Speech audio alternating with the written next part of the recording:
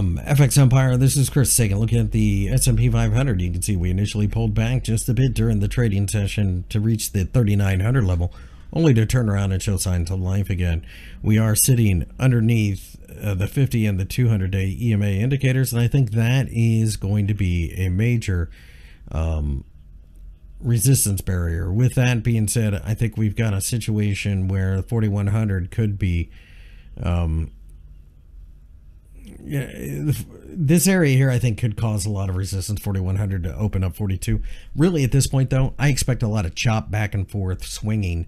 Try to guess what the Federal Reserve is going to do. 3,900, 3,800, both supportive underneath.